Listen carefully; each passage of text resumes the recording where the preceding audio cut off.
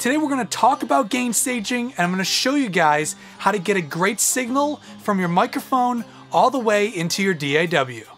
True Sound Studios is in your ears.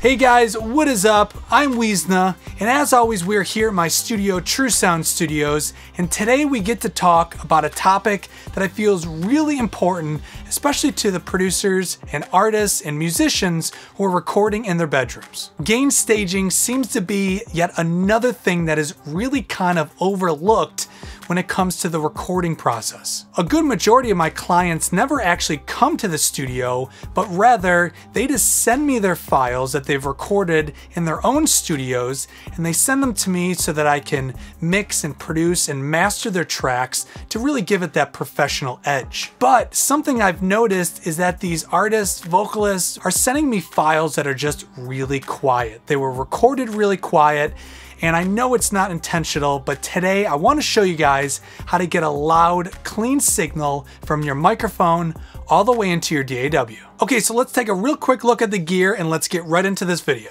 So up top is a Trident S20 dual microphone preamp.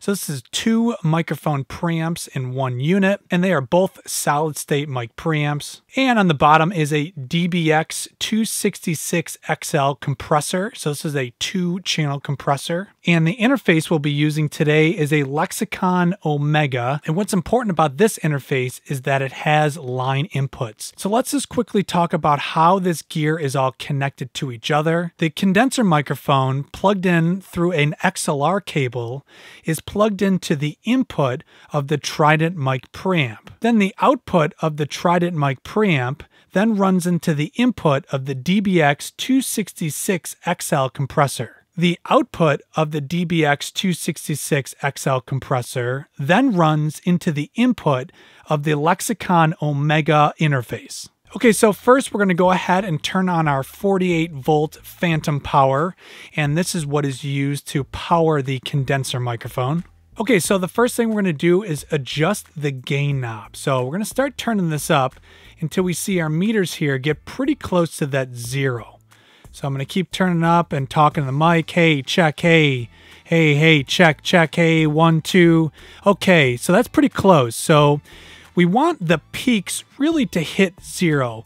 Now, because this is a solid state microphone preamp, so it does not have a tube in it, driving this harder is not going to get us necessarily any better of a signal. We're not going to get any more like tube saturation out of this. So for any solid state mic preamp, which is pretty much what you're going to find these days, under $1,000, we're going to try to get this signal meter to pretty much, the loudest part should be right around there, that 0 when it lights up white. Hey, check, hey. So I'm rapping, hey, check, check, hey, and I'm check, hey.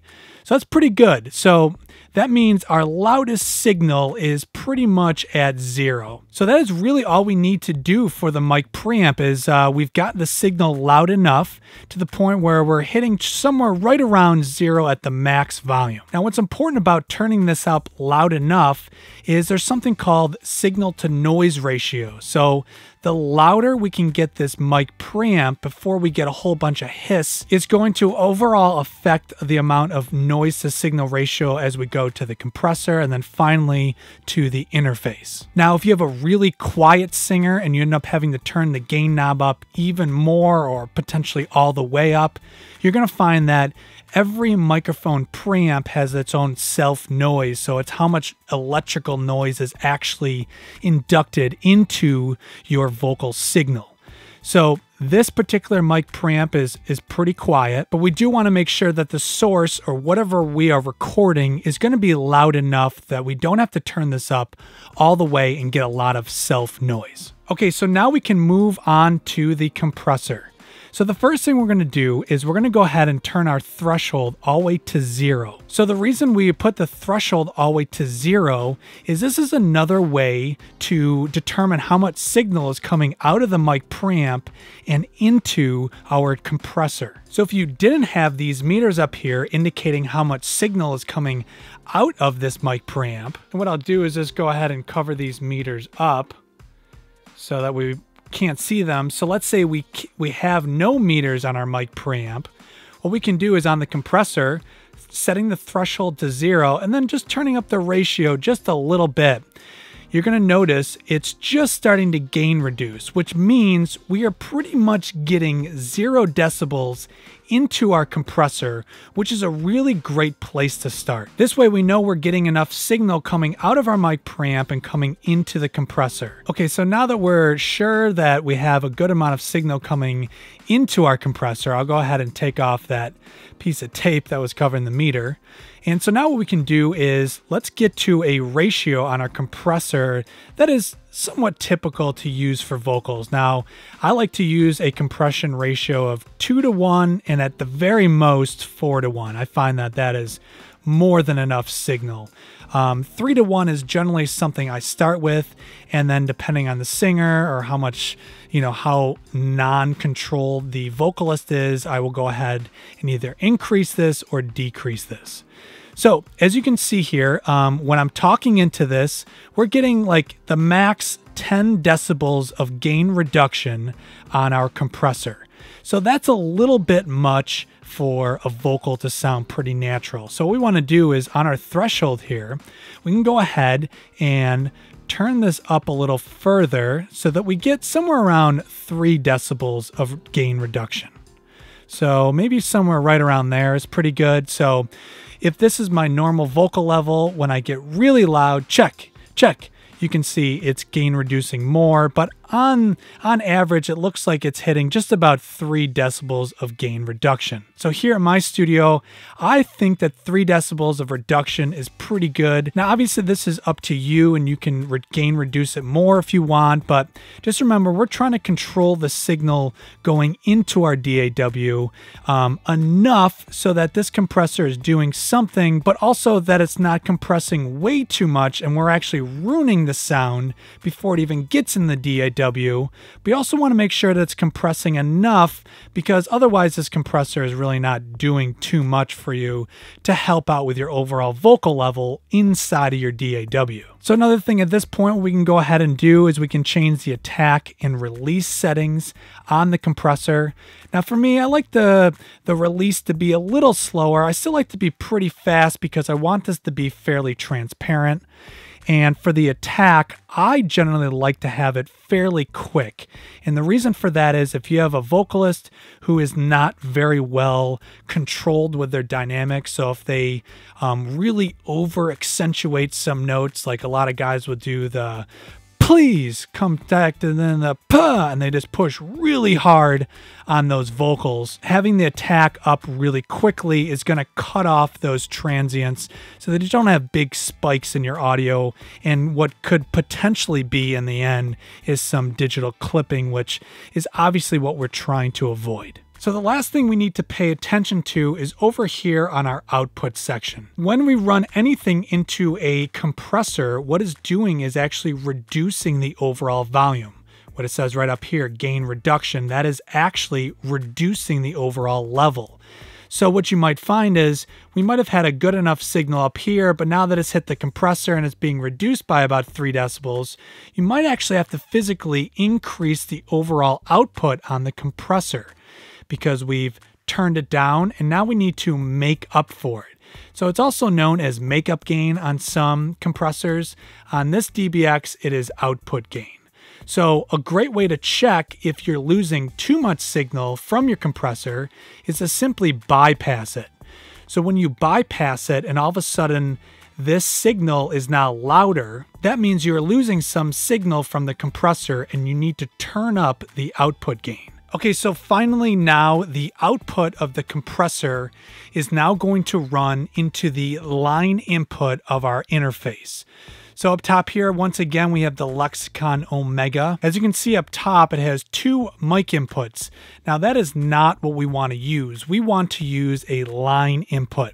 So as you can see right here, we have 1, 2, 3, and 4 inputs. So that output of the DBX compressor then runs into line 1 here. And what we want to do is we want to make sure we get somewhere around -7 decibels coming into our interface. So then what we need to do is go ahead and turn up the line input on our interface until we get to about -7 decibels max coming into the interface. Somewhere right around there. Oh, that's a little too loud. Check A. Hey, check A. 1, 2. Somewhere around here maybe looks better. So it's that little orange light that comes on is -6 decibels, which is just a little bit too much signal, but we can just turn that down. Now, if there is no gain knob for your analog input, you can very simply adjust the output of the compressor to be able to change the level that is going into the audio interface. So this LED meter actually only shows us the analog signal, which unfortunately is different from the digital signal. So that's why we now need to go ahead and take a look at our DAW and see how much signal is truly being sent through the interface and into the DAW. So this is a test using the MXL 4000 condenser microphone running into the Trident S20 dual microphone preamp, running into the DBX 266 XL compressor, and finally going into the Lexicon Omega interface. Okay, so you can see going through this entire vocal chain, we are getting right around -6 decibels max coming into our DAW. So if our peak, our loudest point, is at -6 decibels, it means probably on average we're getting about -10 decibels coming into the DAW. Now I think that is a perfect amount of signal coming into the DAW. It allows us to use plugins, especially like the tape machine and some of the plugins that will model analog signal. It'll really give you more than enough signal to make sure you can drive those plugins and really get that analog signal sound. Now, something very important to know is we are using a compressor. So this compressor is helping to regulate that amount of signal that we are sending to our DAW. So if you are not using a compressor, you definitely want to have even less signal coming into your DAW because you're not going to have that compressor regulating that signal as much.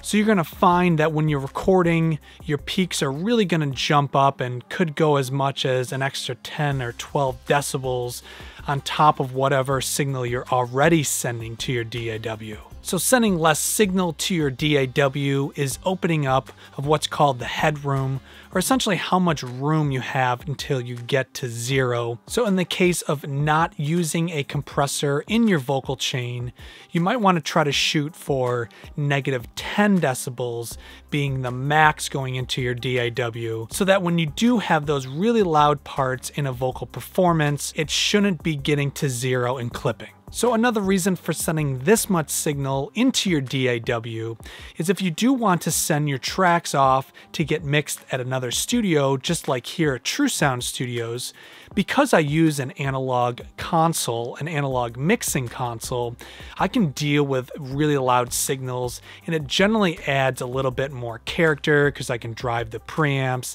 and the transformers to just get a better, a little bit fatter, warmer sound. And last, even if you are going to mix your own vocals in your own studio, sending enough signal into your DAW is going to lower the signal to noise ratio, which is sometimes known as the hiss that is often in a vocal performance that just doesn't have very good gain staging. So what you guys just heard and saw recorded into the DAW was the exact setup that we've been working with this entire time. So just once again, I really want to make this really clear that, you guys should be trying to aim for -7 decibels going into the DAW. So obviously you don't want the signal to be so loud that it's clipping. So as soon as it gets to 0, that is called clipping. It's also known as digital clipping, and it creates like this staticky, broken sound. And it might just be for that split second, but that is something that I cannot fix, you cannot fix. The only way you can actually fix it is to go back and re-record it so that it doesn't clip. So if you guys send me tracks, or you send another studio tracks that has a few spots where it's been clipping, those parts unfortunately are not able to be fixed, and that will be permanently part of your vocal track or your guitar track or your drum track or whatever instrument that was recorded that got clipped. So with that being said, we do not need to record vocals or whatever at 0. It doesn't need to ever get to 0, but it shouldn't also be at negative, 20 decibels. And unfortunately, that is really what I've been finding. And I think I know the reason why, certain artists are just recording these vocals really quiet. So what you need to understand is that signal that you're sending to the DAW, that you're actually physically recording in your DAW, is really important that we keep it in that range that I was talking about. So what I think is happening is that the artists are turning down the gain on the mic preamp because it's too loud in their headphones, and they're just not sure of any way of how to turn down their voice in their headphones so that they can hear the music and their voice at the same time. So that's where we get into monitoring. Monitoring is the level that you're hearing back either through your headphones or through your monitor speakers. That is a totally separate level. So we don't want to disturb that beautiful level that we work so hard at getting between that -7 and -5 decibels. But now we need to have a second monitoring system that is going to allow us to adjust the volume that's either coming through the headphones or through the monitor speakers. So on the Lexicon interface that we are using, there was a knob labeled Direct and Playback.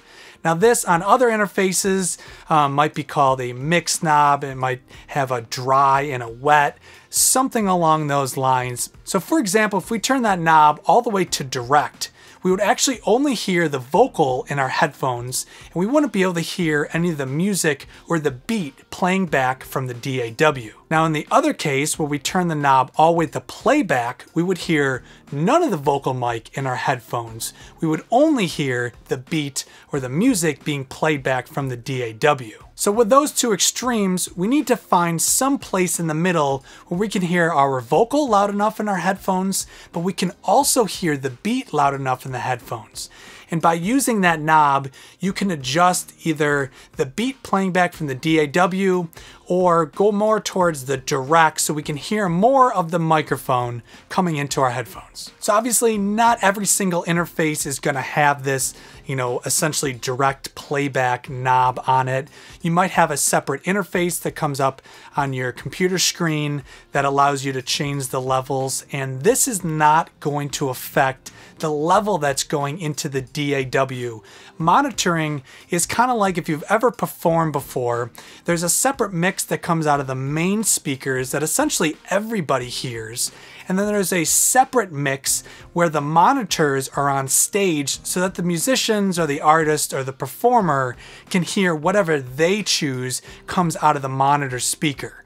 So this is two different mixes. All right guys, so I know this is kind of complicated, but I hope I explained this well enough that you guys can use this information to make your recordings sound even better. So thank you for watching this video. If you guys enjoyed this video, click that like button and consider subscribing for more content. So not only do I make YouTube videos, but I also produce tracks and I can mix and master your music. So once again, thank you for watching this video. I'm Weezna, and True Sound Studios is in your ears.